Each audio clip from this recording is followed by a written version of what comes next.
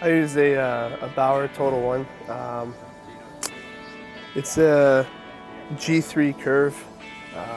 I've always used that kind of curve, and I just really like the sticks. They're very comfortable and feel very comfortable using them. They're very light, very strong, and so I feel like I can shoot very well with them. I've been in the stick for about five years now. I've been using the Bauer.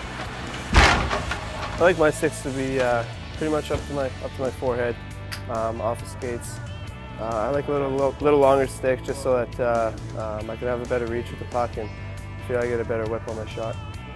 I might go through 2 or 3 in a week, just because I like when the sticks are new and fresh, and after a couple of days I like to switch it up. I like my blade to be taped from heel to toe all the way around. Put a strip on to start, and then I cover it over. I like my full blade to be covered. I feel like I can handle the puck a little better and control it a little more. I like to shave my knob down a bit, and then I just tape partially around the knob. I like the feel of it a little smaller, a little thinner than my shaft.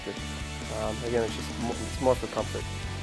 I've been using this knob since about 16, so it's been a while, about 7 years now.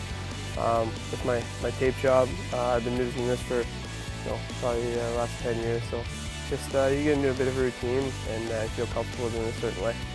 When I was a kid, I didn't really care too much what stick I used, more what the popular brand was at that time. I just wanted to fit in. But the older I got, it's just you want to find a stick that you like and stick to that. Different sticks are better for different guys and different curves. Just find a curve that you like and a shaft that you like and stick with that.